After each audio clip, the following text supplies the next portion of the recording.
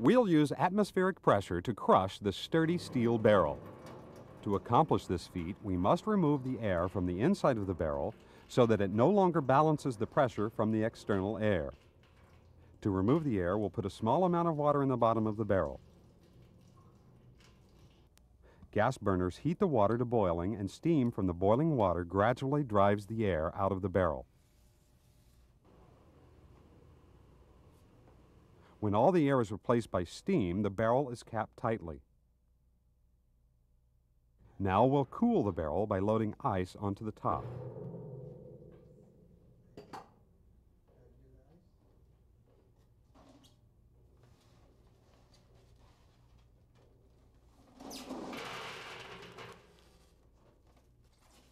As the steam cools, it condenses to liquid water, which falls to the bottom of the barrel.